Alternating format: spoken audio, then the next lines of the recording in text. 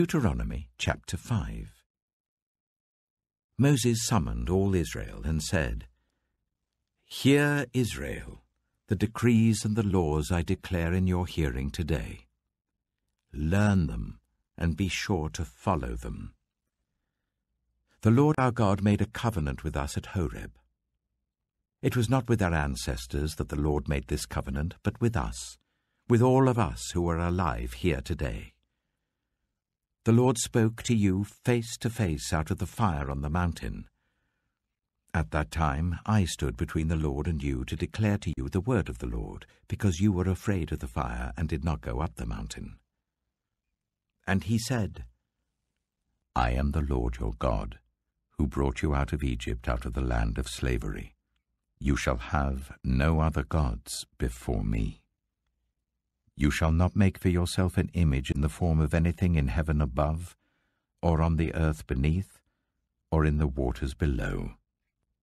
You shall not bow down to them, or worship them. For I, the Lord your God, am a jealous God, punishing the children for the sin of the parents to the third and fourth generation of those who hate me, but showing love to 1,000 generations of those who love me and keep my commandments. You shall not misuse the name of the Lord your God, for the Lord will not hold anyone guiltless who misuses his name. Observe the Sabbath day by keeping it holy, as the Lord your God has commanded you. 6 days you shall labor and do all your work, but the 7th day is a Sabbath to the Lord your God. On it you shall not do any work, neither you, nor your son or daughter, nor your male or female servant, nor your ox, your donkey, or any of your animals, nor any foreigner residing in your towns, so that your male and female servants may rest, as you do. Remember that you were slaves in Egypt, and that the Lord your God brought you out of there with a mighty hand and an outstretched arm. Therefore the Lord your God has commanded you to observe the Sabbath day. Honor your father and your mother, as the Lord your God has commanded you, so that you may live long, and that it may go well with you in the land the Lord your God is giving you. You shall not murder. You shall not commit adultery. You shall not steal. You shall not give false testimony against your neighbor. You shall not covet your neighbor's wife. You shall not set your desire on your neighbor's house or land, his male or female servant, his ox or donkey, or anything that belongs to your neighbor. These are the commandments the Lord proclaimed in a loud voice to your whole assembly there on the mountain from out of the fire, the cloud, and the deep darkness, and he added nothing more. Then he wrote them on 2 stone tablets and gave them to me. When you heard the voice out of the darkness, while the mountain was ablaze with fire, all the leaders of your tribes and your elders came to me. And you said, The Lord our God has shown us his glory and his majesty, and we have heard his voice from the fire. Today we have seen that a person can live, even if God speaks with them. But now, why should we die? This great fire will consume us, and we will die if we hear the voice of the Lord our God any longer. For what mortal has ever heard the voice of the living God speaking out of fire, as we have, and survived? Go near and listen to all that the Lord our God says. Then tell us whatever the Lord our God tells you. We will listen and obey. The Lord heard you when you spoke to me, and the Lord said to me, I have heard what this people said to you. Everything they said was good. Oh, that their hearts would be inclined to fear me, and keep all my commands always, so that it might go well with them and their children forever. Go, tell them to return to their tents. But you stay here with me, so that I may give you all the commands, decrees, and laws that you are to teach them to follow in the land I am giving them to possess. So be careful to do what the Lord your God has commanded you. Do not turn aside to the right or to the left. Walk in obedience to all that the Lord your God has commanded you, so that you may live and prosper and prolong your days in the land that you will possess. Deuteronomy chapter 6. These are the commands, decrees, and laws the Lord your God directed me to teach you, to observe in the land you are crossing the Jordan to possess, so that you, your children, and their children after them may fear the Lord your God as long as you live, by keeping all his decrees and commands that I give you, and so that you may enjoy long life. Hear, Israel, and be careful to obey, so that it may go well with you, and that you may increase greatly in a land flowing with milk and honey, just as the Lord, the God of your ancestors, promised you. Hear, O Israel, the Lord our God, the Lord is one. Love the Lord your God with all your heart, and with all your soul, and with all your strength. These commandments that I give you today are to be on your hearts. Impress them on your children. Talk about them when you sit at home and when you walk along the road, when you lie down and when you get up. Tie them as symbols on your hands and bind them on your foreheads.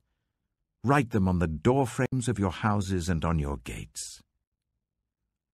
When the Lord your God brings you into the land he swore to your fathers, to Abraham, Isaac, and Jacob, to give you, a land with large, flourishing cities you did not build, houses filled with all kinds of good things you did not provide, wells you did not dig, and vineyards and olive groves you did not plant. Then when you eat and are satisfied, be careful that you do not forget the Lord who brought you out of Egypt, out of the land of slavery. Fear the Lord your God. Serve him only, and take your oaths in his name. Do not follow other gods, the gods of the peoples around you. For the Lord your God who is among you is a jealous God, and his anger will burn against you, and he will destroy you from the face of the land. Do not put the Lord your God to test as you did at Massah. Be sure to keep the commands of the Lord your God and the stipulations and decrees he has given you. Do what is right and good in the Lord's sight, so that it may go well with you, and you may go in and take over the good land that the Lord promised on oath to your ancestors, thrusting out all your enemies before you, as the Lord said. In the future, when your son asks you, "What is the meaning of the stipulations, decrees, and laws the Lord our God has commanded you?" tell him, "We were slaves of Pharaoh in Egypt, but the Lord brought us out of Egypt with a mighty hand. Before our eyes the Lord sent signs and wonders, great and terrible, on Egypt and Pharaoh and his whole household. But he brought us out from there, to bring us in and give us the land that he promised on oath to our ancestors. The Lord commanded us to obey all these decrees and to fear the Lord our God, so that we might always prosper and be kept alive, as is the case today. And if we are careful to obey all this law before the Lord our God, as he has commanded us, that will be our righteousness." Deuteronomy chapter 7.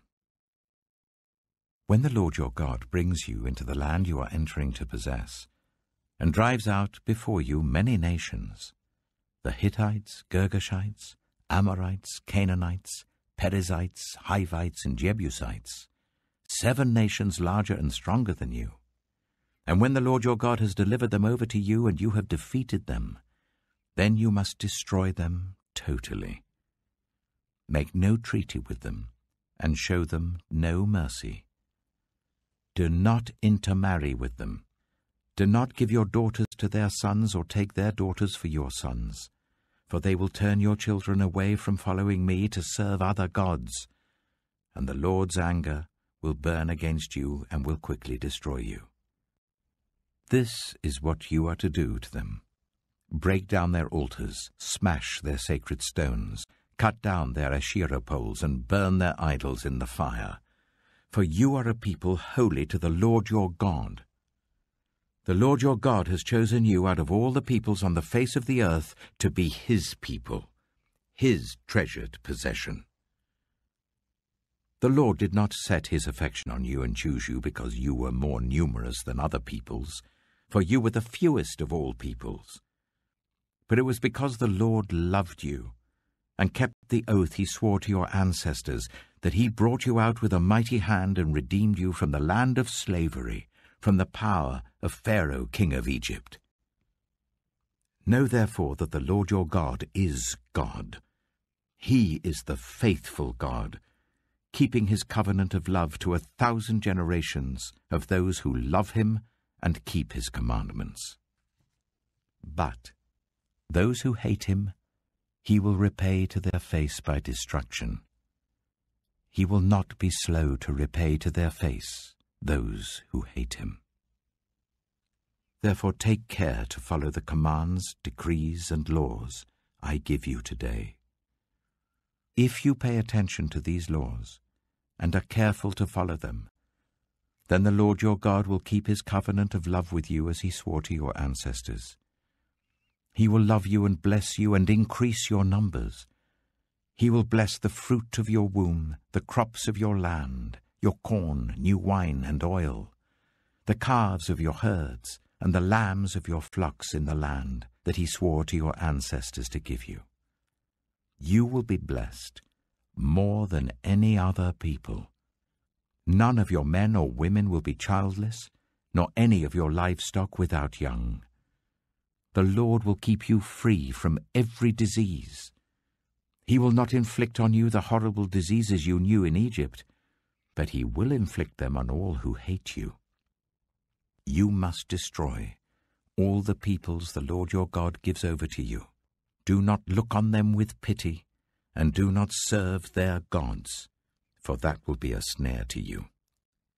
You may say to yourselves, "These nations are stronger than we are. How can we drive them out?"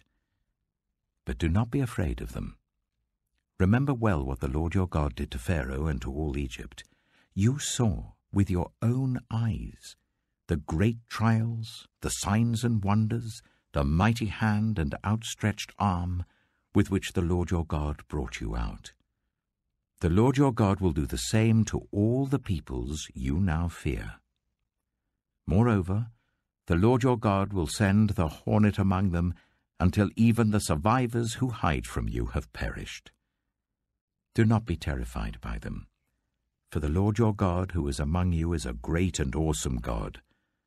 The Lord your God will drive out those nations before you little by little. You will not be allowed to eliminate them all at once, or the wild animals will multiply around you. But the Lord your God will deliver them over to you, throwing them into great confusion until they are destroyed. He will give their kings into your hand, and you will wipe out their names from under heaven. No one will be able to stand up against you. You will destroy them. The images of their gods you are to burn in the fire.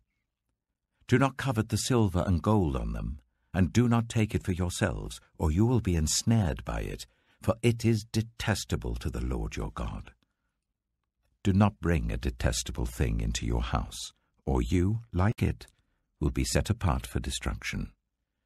Regard it as vile and utterly detest it, for it is set apart for destruction. Luke chapter 1.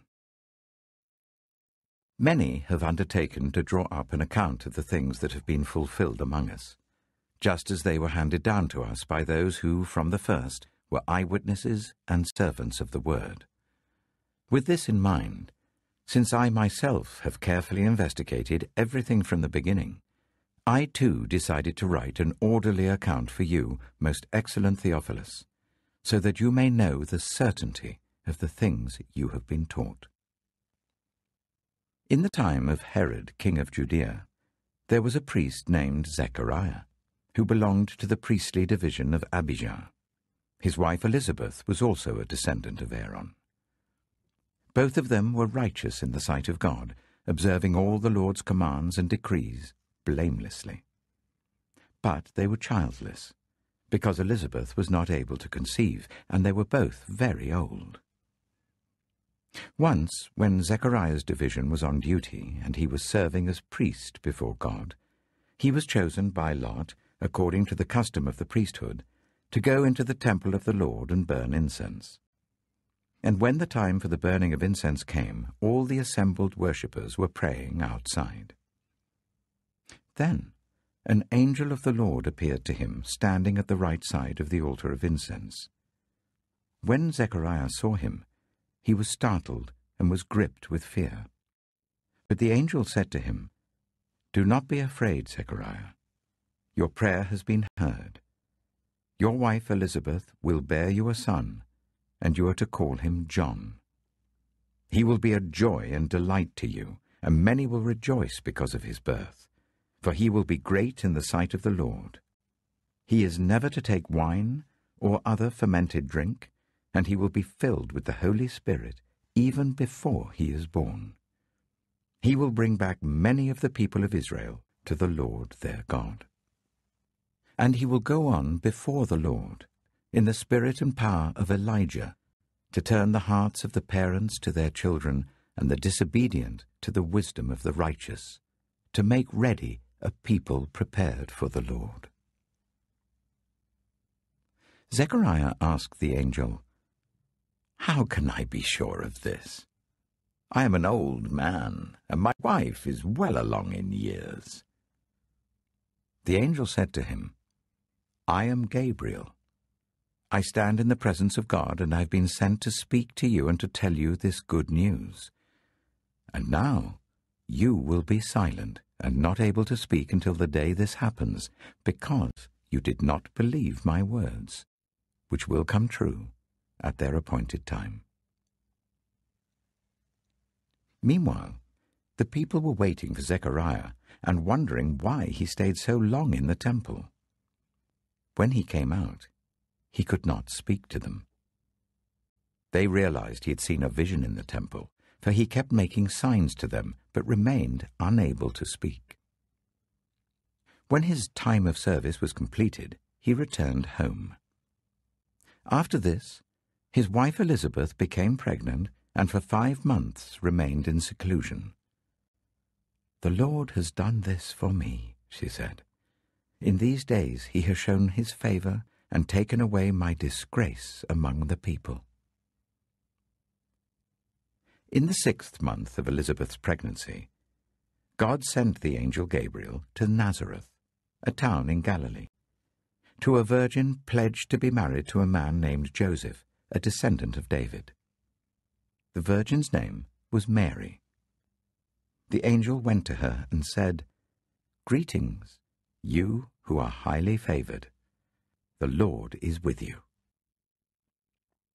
Mary was greatly troubled at his words, and wondered what kind of greeting this might be. But the angel said to her, "Do not be afraid, Mary. You have found favor with God. You will conceive and give birth to a son, and you are to call him Jesus. He will be great and will be called the Son of the Most High. The Lord God will give him the throne of his father David, and he will reign over Jacob's descendants forever. His kingdom will never end." "How will this be?" Mary asked the angel, "since I am a virgin?" The angel answered, "The Holy Spirit will come on you, and the power of the Most High will overshadow you. So the Holy One to be born will be called the Son of God. Even Elizabeth, your relative, is going to have a child in her old age, and she who was said to be unable to conceive is in her 6th month. For no word from God will ever fail." "I am the Lord's servant," Mary answered. "May your word to me be fulfilled." Then the angel left her. At that time, Mary got ready and hurried to a town in the hill country of Judea, where she entered Zechariah's home and greeted Elizabeth. When Elizabeth heard Mary's greeting, the baby leapt in her womb, and Elizabeth was filled with the Holy Spirit. In a loud voice she exclaimed, "Blessed are you among women, and blessed is the child you will bear. But why am I so favored that the mother of my Lord should come to me? As soon as the sound of your greeting reached my ears, the baby in my womb leapt for joy. Blessed is she who has believed that the Lord would fulfill his promises to her." And Mary said, "My soul glorifies the Lord, and my spirit rejoices in God my Saviour, for he has been mindful of the humble state of his servant. From now on, all generations will call me blessed. For the Mighty One has done great things for me. Holy is his name. His mercy extends to those who fear him from generation to generation. He has performed mighty deeds with his arm. He has scattered those who are proud in their inmost thoughts. He has brought down rulers from their thrones, but has lifted up the humble. He has filled the hungry with good things, but has sent the rich away empty. He has helped his servant Israel, remembering to be merciful to Abraham and his descendants forever, just as he promised our ancestors." Mary stayed with Elizabeth for about 3 months, and then returned home. When it was time for Elizabeth to have her baby, she gave birth to a son. Her neighbors and relatives heard that the Lord had shown her great mercy, and they shared her joy. On the 8th day, they came to circumcise the child, and they were going to name him after his father, Zechariah. But his mother spoke up and said, "No, he is to be called John." They said to her, "Well, there is no one among your relatives who has that name." Then they made signs to his father to find out what he would like to name the child. He asked for a writing tablet, and to everyone's astonishment, he wrote, "His name is John." Immediately his mouth was opened and his tongue set free, and he began to speak, praising God. All the neighbors were filled with awe, and throughout the hill country of Judea, people were talking about all these things. Everyone who heard this wondered about it, asking, "What then is this child going to be?" For the Lord's hand was with him. His father, Zechariah, was filled with the Holy Spirit and prophesied, "Praise be to the Lord, the God of Israel, because he has come to his people and redeemed them. He has raised up a horn of salvation for us in the house of his servant David, as he said through his holy prophets of long ago.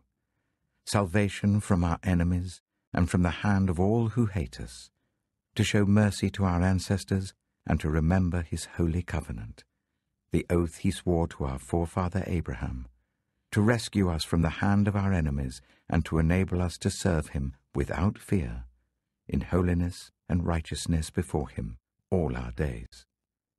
And you, my child, will be called a prophet of the Most High, for you will go on before the Lord to prepare the way for him, to give his people the knowledge of salvation through the forgiveness of their sins, because of the tender mercy of our God, by which the rising sun will come to us from heaven, to shine on those living in darkness and in the shadow of death, to guide our feet into the path of peace."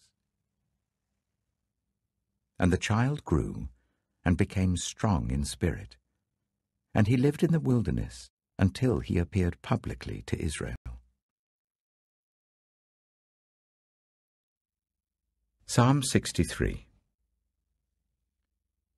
You, God, are my God. Earnestly I seek you. I thirst for you.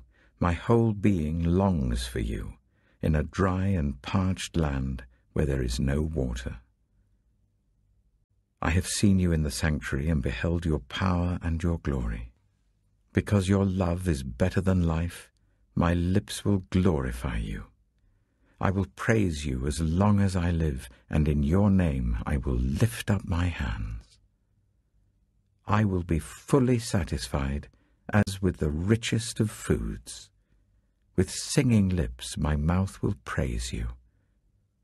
On my bed I remember you. I think of you through the watches of the night. Because you are my help, I sing in the shadow of your wings. I cling to you. Your right hand upholds me. Those who want to kill me will be destroyed. They will go down to the depths of the earth. They will be given over to the sword and become food for jackals. But the king will rejoice in God. All who swear by God will glory in him, while the mouths of liars will be silenced. The Book of Proverbs. Proverbs, chapter 1. The Proverbs of Solomon, son of David, king of Israel, for gaining wisdom and instruction, for understanding words of insight, for receiving instruction in prudent behavior, doing what is right and just and fair, for giving prudence to those who are simple, knowledge and discretion to the young. Let the wise listen and add to their learning, and let the discerning get guidance, for understanding proverbs and parables, the sayings and riddles of the wise. The fear of the Lord is the beginning of knowledge, but fools despise wisdom and instruction. Listen, my son, to your father's instruction, and do not forsake your mother's teaching. They are a garland to grace your head, and a chain to adorn your neck. My son, if sinful men entice you, do not give in to them. If they say, "Come along with us, let's lie in wait for innocent blood, let's ambush some harmless soul, let's swallow them alive like the grave, and whole like those who go down to the pit. We will get all sorts of valuable things and fill our houses with plunder. Cast lots with us. We will all share the loot." My son, do not go along with them. Do not set foot on their paths, for their feet rush into evil. They are swift to shed blood. How useless to spread a net where every bird can see it. These men lie in wait for their own blood. They ambush only themselves. Such are the paths of all who go after ill-gotten gain. It takes away the life of those who get it. Out in the open, wisdom calls aloud. She raises her voice in the public square. On the top of the wall she cries out. At the city gate she makes her speech. How long will you who are simple love your simple ways? How long will mockers delight in mockery and fools hate knowledge? Repent at my rebuke. Then I will pour out my thoughts to you, and I will make known to you my teachings. But since you refuse to listen when I call, and no one pays attention when I stretch out my hand, since you disregard all my advice and do not accept my rebuke, I in turn will laugh when disaster strikes you. I will mock when calamity overtakes you. When calamity overtakes you like a storm, when disaster sweeps over you like a whirlwind, when distress and trouble overwhelm you, then they will call to me, but I will not answer. They will look for me, but will not find me, since they hated knowledge and did not choose to fear the Lord. Since they would not accept my advice and spurned my rebuke, they will eat the fruit of their ways and be filled with the fruit of their schemes. For the waywardness of the simple will kill them, and the complacency of fools will destroy them. But whoever listens to me will live in safety and be at ease, without fear of harm.